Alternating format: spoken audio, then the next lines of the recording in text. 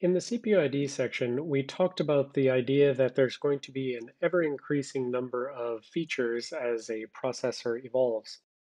And so generically, any sort of processor maker is going to need some way to let software query the hardware and say, what features do you support? CPU ID is that way that software finds out what features are supported, but then after the fact, after you find out that some feature that you want to use is supported, what do? How do you enable it? Well, this mechanism on Intel systems of model-specific registers is the way that Intel can allow features after they're checked to be present with CPU ID to be enabled and configured specific to this particular hardware. So over time, this list of model-specific registers has just grown so large that it became its own volume of the Intel manuals. And so what you'll see in there is a mix of things called architectural MSRs. These are the things that are essentially so common that they should be treated as belonging to all processor families. And then you get the actual model specific registers. So then there's a giant list of, for this model, it supports this. For this model, it supports this. And there's going to be a naming caveat that you should be aware of. When you start looking at the manual, you'll see things start with IA32 underscore if they're an architectural MSR.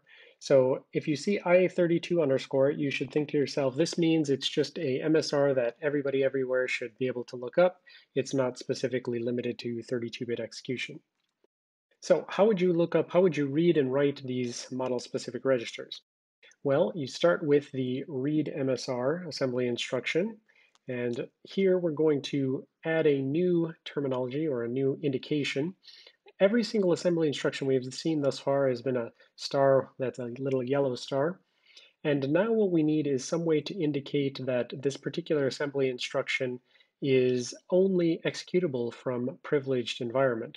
So the red star does not indicate that it's, seeking to overthrow the bourgeoisie. Actually, the red star in this class means that this particular assembly instruction can only be used by the privileged elite in kernel mode. It's practically a tool of the oppressors. So read MSR, this cannot be used in user space code. It can only be used in kernel code.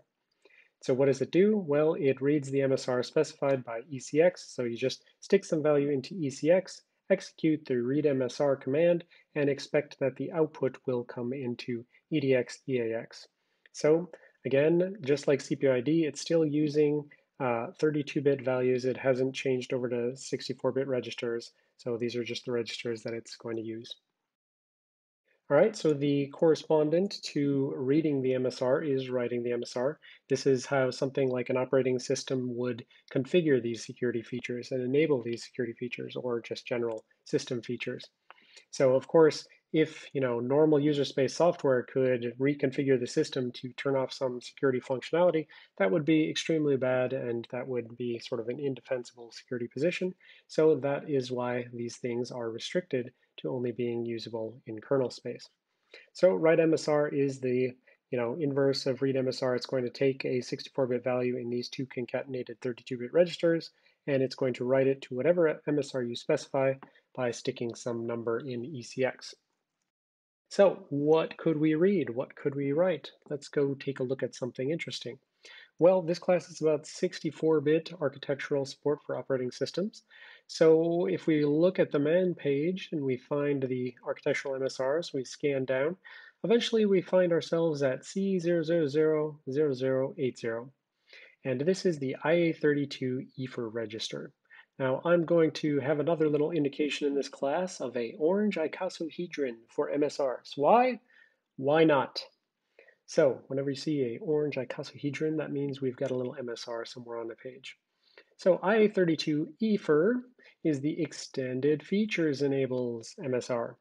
And so amongst these features are bit 8 talks about whether or not IA32E mode is enabled, right? So this also was known as IA32E for LME, long mode enable, and it is a read and write bit, and this is the thing that actually enables 64-bit mode. So we showed before on that finite state machine that there's some LME long mode enable thing that gets you from normal protected mode into actual 64-bit mode, and here's the bit. It's this bit in this MSR. Furthermore, there's another bit here, bit 10, IA32E mode active, and this tells you whether or not, the mode is actually active right now. This is a read-only thing.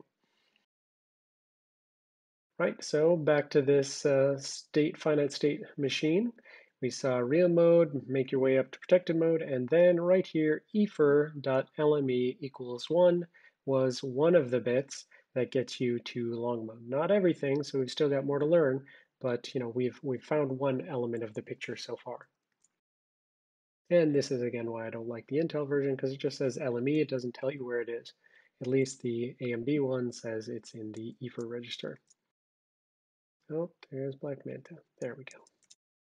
All right, well, if we go back and we look at the man page here, though, there's some comment over here that says if CPU ID 800001, EDX bit 20, or EDX bit 29. So this kind of implies that this model-specific register is probably only available if CPU ID returns, true, returns 1 for this bit 20 or bit 29 in a CPU ID query of EAX equals 80001.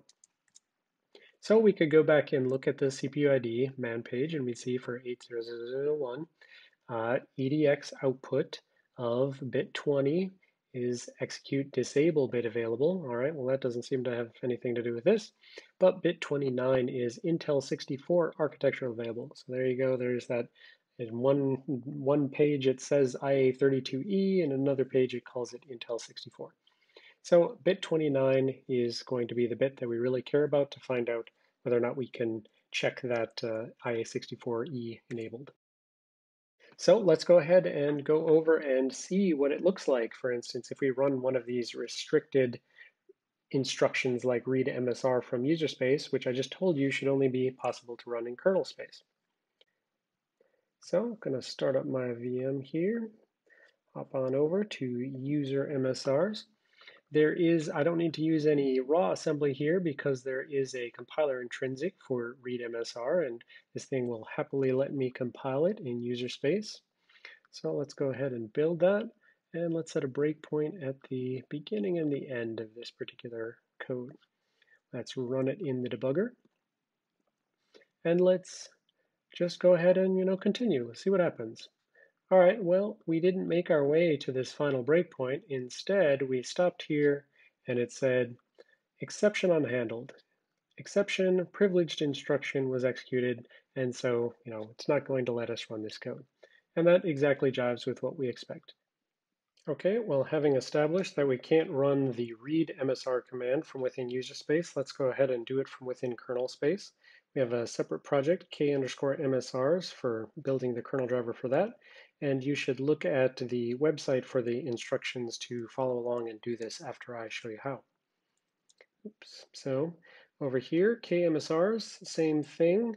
As the user space version, it's got the exact same use of the intrinsic in order to read from C0080, and it's checking again the long mode enable bit, the long mode active bit. So let's go ahead and build that. And then after it's done building, you'll see the absolute path to the locations where the output is. So go ahead and you'll copy that ultimately. You'll go to that location, and you copy the kernel driver itself, go over to your VM, drop it into C:/OST2, and from there you're then going to run the devcon command in order to install it. Before you install it, you want to make sure your kernel debugging is set up and that you can see debug print output. So this again is just like you had done in past labs in the intermediate WinDbg class mini course. So you need to make sure that you have the verbose debugging set. So I go ahead and do that and hit go. All right, and now I can go ahead and load this kernel driver. It's going to ask me if I want to install it. I say yes, I do. It's going to take a little bit in order to process it before it executes it. But once we get back to a command prompt here, then the kernel driver should have been loaded, and we should see the output of the driver over in the WinDbg screen, command window. So what do we see as output? Well, we see some of our stock, driver entry, print, and the event add device. But what we care about is it took IA32 EFER and it printed out the value, which is D001. And then specifically, it looked at the bits LME and it says that's 1, so it's running in 64-bit mode, and LMA, and that's 1, so 64-bit mode was active when this code ran. So that's the output that we expect. And you should already know this, but there is an easy mode here in that WinDebug does have a read MSR and a write MSR option. So you could get the same thing. You don't need to use a kernel driver in order to do this. You just need to be doing kernel debugging. And from there, you could do read MSR, yep, that was right, and see 1231280, and you see the same value D01. So go ahead and now run this lab yourself just to make sure that you have kernel mode driver execution working, that you have debug print working, and that you can use the read MSR command from within WinDebug.